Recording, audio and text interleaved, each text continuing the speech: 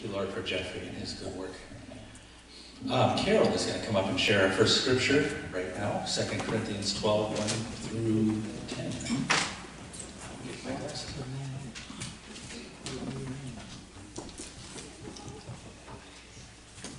I must go on boasting, although there is nothing to be gained. I will go on to visions and revelations from the Lord. I know a man in Christ who, 14 years ago, was caught up to the third heaven. Whether it was in the body or out of the body, I do not know. God knows. I know that this man, whether in the body or apart from the body, I do not know, but God knows, was caught up to paradise. He heard inexpressible things, things that man is not permitted to tell. I will boast about a man like that, but I will not boast about myself, except about my weaknesses. Even if I should choose to boast, I would not be a fool, because I would be speaking the truth. But I refrain, so no one will think more of me than is warranted by what I do say. To keep me from becoming conceited because of the surpassingly great revelations, there was given me a thorn in my flesh, a messenger of Satan to torment me. 3 times I pleaded with the Lord to take it away from me. But he said to me, my grace is sufficient for you, for my power is made perfect in weakness. Therefore I will boast all the more gladly about my weaknesses, so that Christ's power may rest on me. That is why, for Christ's sake, I delight in weaknesses, in insults, in hardships, and persecutions, and difficulties. For when I am weak, I am strong.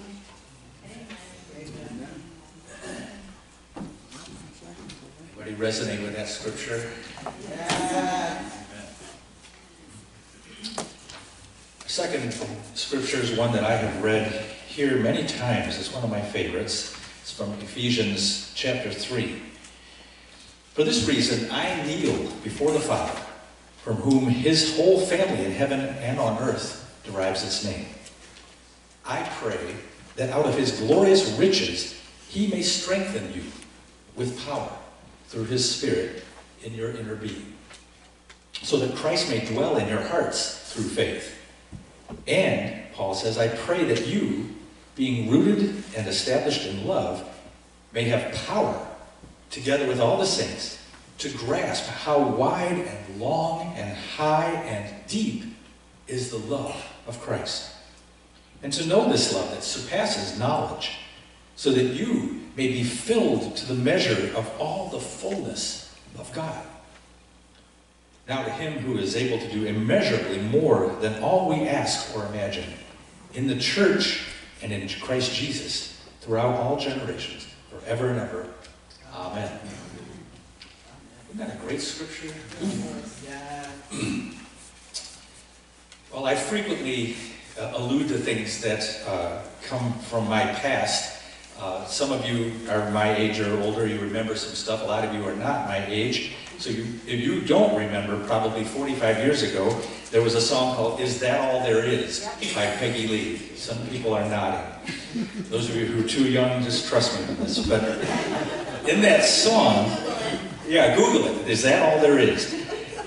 I just was thinking of that song last week when I wrote this sermon, and I YouTubed it, and there it was. In the song, she's talking in this kind of melancholy tone. He's kind of talking and then singing, kind of that type of song. She saw a circus, and even in the midst of all the clowns and the acrobats and the sounds and the colors, she says, is that all there is to a circus? And then she falls in love, she's abandoned, she finds that she lives through it, but she said, is that all there is to love? Then she imagines that she's leaving this mortal plane, and she'll be asking herself, is that all there is? But unfortunately, this isn't a Christian song. The chorus of the song, between all these spoken verses, is that all there is? Is that all there is? Well, if that's all there is, my friends, let's keep dancing. Let's break out the booze and have a ball, if that's all there is. Again, that's not the conclusion I want us to come to today here in church. This world around us is not all there is. But there's no need to break out the booze and dance in despair. If all we had was this life down here, then life would be just a matter of finding the greatest amount of pleasure and avoiding pain at all costs. We would do all we can to ignore any information about war or illness or the declining economy. We would just cocoon ourselves with our loved ones and just try to avoid unpleasantness. But this physical world, obviously, is not all there is. We as Christians already believe that we sometimes might wonder in our Christian life if this is all there is. We're here in this church every Sunday and we sing the hymns and the choruses. We see our friends across the aisle. We hear a sermon. We hear the prayers. We put our offering in the basket. We drink our cup of coffee, and that might be about it. During the week, if we do what we should, we open our Bible and read it, hopefully every day, maybe most days. We pray when we go to bed at night. Maybe we whisper a few other prayers during the day when something concerns us. But now and then, we might ask ourselves, as we consider our Christian life, is this all there is?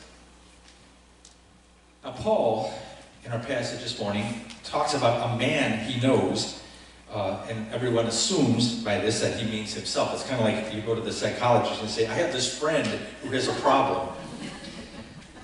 But Paul reports in this passage that God took him up to what he calls the third heaven. Nobody really seems to know exactly what he means by this. What's the second heaven? We don't know. It took Paul 14 years after this incredible experience of being taken to heaven to even speak of it. Isn't that amazing? I guess it was just such an awesome thing that he really couldn't put it into words right away. I was kind of asking God this week, hey God, how come I haven't had a chance to take this free trip to the third heaven? I think I could be a way more effective preacher if I could personally report to you that I have seen the streets paved with gold. I've seen the throne of God himself. I've seen the legions of angels sing in their divine oratorios, the houses that God is preparing for the faithful, the cool gold harps. I can't wait to get my hands on one of those. But if God would take me up to see all of that, I don't think it would take me 14 years to tell you guys about it. But I do think it's really amazing that God mentioned this experience, or that Paul mentioned this experience of being taken up to the third heaven, and that God chose to include in our Bible this powerful witness. Somebody get the phone. That's okay. Ever. I'm terribly sorry. That's okay. It's probably something important. Pray that it's okay.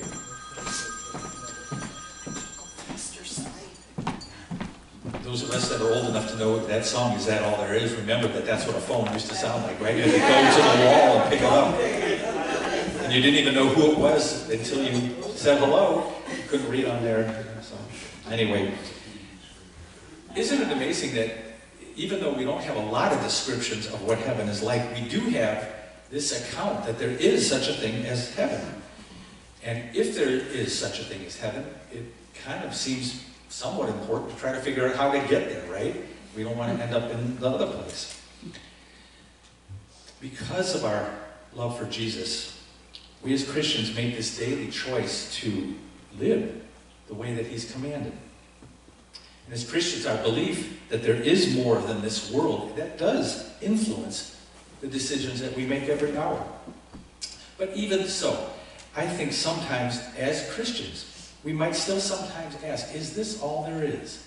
You know, I'm doing this, I'm doing that, I go to church, I read the Bible. Is that it? Shouldn't our Christian lives be full of deep satisfactions and prayer? Shouldn't we be just full of God's love every day for every person we meet? Shouldn't we sense that we're growing in heavenly wisdom? Shouldn't we feel like we're overcoming the world and not experiencing the temptations that we used to feel? Shouldn't we be having some kind of incredible joy in God's presence more so than we do now? Well, I'm here to say that Paul's wish for the Ephesian believers, and I think it's the wish of the Lord Jesus for us, for you and me today, is that there's more. Paul wrote in this passage in Ephesians, he described an incredibly deep walk with the Lord. He was talking about an appreciation or a perception of this vast love that Jesus has for every one of us, and that he can place in us for the whole world. It's something much deeper than most of us have probably experienced up to this point. But there is this truth that we can see here, that there is more. This deeper experience of the love of Jesus is real, and it is available to us. So that's what I want to talk about this morning. This idea that Jesus has more for you than you could ever imagine. The level of faith that you came in here with this morning is not all there is. Now, Paul speaks of God giving gifts to us from his glorious riches. And that's kind of an intriguing image, the glorious riches of God. We think of a person owning gold or property or beautiful paintings or fancy clothing, and yet God owns mountains full of gold that haven't even been mined yet. Not to mention, he owns all the gold that we think we own. God owns all the planets, all the landscapes and vistas all over the seas. And of course, God's other riches include his love, his word, his power. So from these riches of God, Paul goes on to say he wants to give us his strength. Now that is something considerable. Think of how much strength God has. God's strength holds all the planets together, all the molecules. Its strength guides human history. His strength destroys wicked empires like the Pharaoh in Moses' day, or Hitler and Stalin and Pol Pot. God wants to give you his strength, according to our passage. Do you need any more strength? Anybody? Use a little bit more? God's strength. Yeah. Do you need to be strengthened with power through God's Spirit in your inner being, as Paul has said? Or are you okay managing on your own? Are you doing perfectly at pushing away those extra desserts, or not squandering money, or do you say all the right things all the time to everybody? I know I need strength from the Lord. If you don't have all the strength that you need, then this is not all there is. There's more strength for you, according to Paul. God's offering to give you this strength from his glorious riches, so that Christ will dwell in our hearts through faith. That's what it said.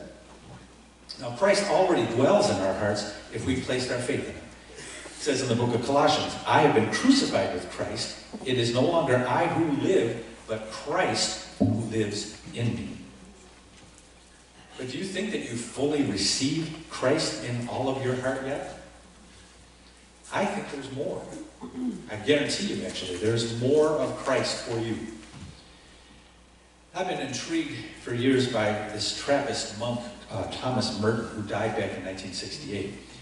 Merton felt the call of God to leave the world and seek the fullness of Christ in a silent monastic order. He made such progress in the monastery life that they allowed him to have his own little retreat house on the site of the monastery, and he went in there and wrote a whole bunch of books, many of which have become best-selling books. And he also was authorized to travel around the world sometimes. But when he first went out to that solitary retreat house, I read the account of this, he kind of went stir crazy, just month after month, alone in a house. No TV, no radio, just the Bible and some books and the walls. But he wrote about this experience of kind of going wacky in there, but he ended up writing this whole shelf full of important books. One of my favorites is called The New Seeds of Contemplation. He also wrote one called The Seven-Story Mountain. Excellent books. But Merton reported that after a few months of kind of going crazy alone in the house, he actually did have an experience of more of the love of Christ than he ever had imagined he could experience. And I want to share a little bit of a long quote from him. It's just so great, so I hope you'll stay with me on this.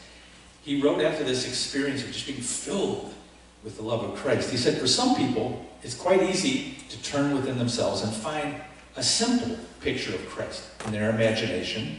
And this is an easy beginning to prayer. But he says, for others, this doesn't succeed.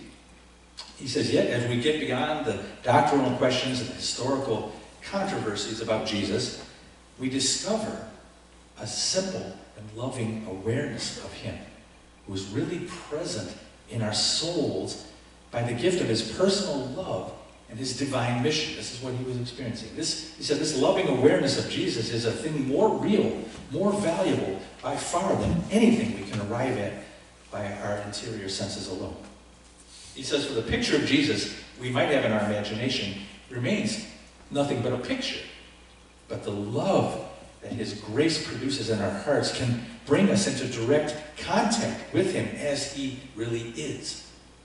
He says, for Jesus himself causes this love to spring up within us by a direct and personal effect of his will.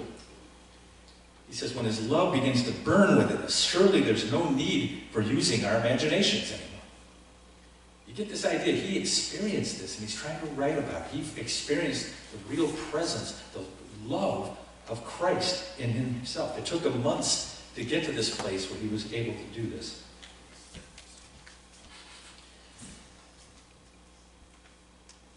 There's something more that you and I know, and it has to do with this burning love of Christ within us. We can experience that in deep prayer, it would seem. Paul goes on to talk about this deep experience of Christ that he had. He wished for everyone in the church. He talks about this possibility of our being rooted and grounded in love so that we may have the power to comprehend with all the saints what is the breadth and the length and the height and the depth, and to know the love of Christ which surpasses knowledge, so that you may be filled with all the fullness of God. He's talking about an experience. I like the way the Message Bible says this. You know, I love reading that just because I get kind of so familiar with the old Bible that I've read my whole life. Somehow the Message says things in a different way and it makes me think. Here's what the Message says. Christ will live in you if you open the door and invite him in. And I ask him that with both feet planted firmly on love, you'll be able to take in with all Christians the extravagant dimensions of Christ's love. He says, reach out and experience the breadth, test its length, plumb the depths, rise to the heights, live full lives, and live in the fullness of God. That's kind of an interesting way to say that same passage. Yes. Some of the medieval writers noted that these dimensions of height and depth and width that Paul talk about are like the cross, up and down and right and left. Kind of an esoteric little thought, but what does it really come down to? I just want to ask you guys, do you really want to go all the way with Jesus? Are you willing to quit your little sinful games which are putting distance between you and Jesus? Are you willing to quit holding back and saying in your heart of hearts, I'm just not really ready to hand over everything? We probably are holding something back, aren't we? Yeah. Some little pleasure we think that we can't live without, or we prefer watching TV or reading pointless novels to cracking open God's Word. We prefer doing almost anything to sitting down and praying for even 15 minutes. You know, I struggle with this myself. I think a lot of us do, to just sit down and I'm going to pray. You and I don't have the eyes to see what more Jesus has for us, because our eyes are kind of glazed over with our fascination with the things of this world. We might think, is that all there is? But we haven't honestly looked for more. So these passages today came from a guy who gave up all that he had previously worked for. Paul gave his whole life to preaching the gospel and bringing new converts into the church. And God considered him worthy to reveal this glory of the third heaven to him. And yet Paul wasn't a lot more worthy than you and I are to take on these great responsibilities for God. He was actually quite sinful and prideful. He was even a murderer, we think. Way worse than probably you are. But Paul consciously said to God, okay, God, here I am. Take my whole life. Use me in whatever way you choose. And then look what God did. What would happen if you said to God today, okay, I've pledged a portion of my monetary income, but I haven't really given my whole self to you, Lord? What if you said to God, I want to go deeper with you. I want to experience the real deal of faith that's 100% sold out to you. Doesn't that make you recoil just a little bit to think of really honestly saying that to God? Just take my whole thing, Lord. Is there something in your heart that's telling you you don't really want to pray that to God? Well, I urge you to go inside yourself and analyze what that might be. Maybe it's some kind of addiction to something. Maybe it's a love of some sin. What is it that you want to hold on to that's more important to you than following Jesus with your whole heart? If you figure out what that thing is, I urge you to hold it up to God and say, God, here's this thing. You already know about it. I feel like this thing is more important to me than you are. So help me come to love this thing less and you more. God, give me the strength from your storehouse of glorious riches. Give me power through your Spirit in my inner being. If you honestly pray that, watch out. Because he's going to hear your prayer. He's going to do something dramatic in your life. A few years ago, Annie and I and our friend Phil were invited to go down to San Diego to a Spirit Alive conference, which was a kind of a local church renewal conference. Phil, our friend, is a jazz musician. He lives now in Albany. He's been here to this church. He played trombone one day with me here. Anyway, we got to the team meeting. We were on this team, and the leader said, oh, by the way, I want a couple of you to give your testimony tonight. And he pointed to Annie and Phil. You guys are giving your testimony. They hadn't prepared this. They had no thought that this was coming up. You'll be on tonight at 7 o'clock. So they both kind of gulped and said, okay. And I was very proud of both of them. The Lord did use them mightily. They were both people that at that time I didn't really think would just jump at that opportunity to get up and speak publicly to a big group of people they didn't know. But they both prepared and they spoke with great conviction. And we found out later that the Lord really found some soil in the hearts of people there with the things that Phil and Annie shared. They are both people who have said to the Lord, okay, Lord, use me in whatever way you want to do, and I'll do it. What I remember is, in both cases, the things that they shared with that group that evening, they had to remind themselves of strongly within 48 hours. We preachers find that all the time, that we have to preach to ourselves the very thing that we preached to everybody else that Sunday. But it was obvious that to me that the Spirit was speaking through those two wonderful folks. The point is, I got to see two people used mightily in ways that they never would have predicted for themselves, because they just said, Lord, use me. And he did. And it bore fruit powerfully and immediately. And that is cool. But all of this starts in our prayer life with God. Paul's whole passage this morning was a prayer. He said, for this reason I kneel before the Father. He's praying for his people. He said, I pray that out of his glorious riches he may strengthen you. And I pray that you, being rooted and grounded in love, all that. That was his prayer for his church, for the people that he loved. Paul evidently had a pretty powerful prayer life. Our deep appreciation of these riches, of this height and depth and width and of Christ's love that Paul and Merton experienced, this probably is going to come to us in a time of prayer.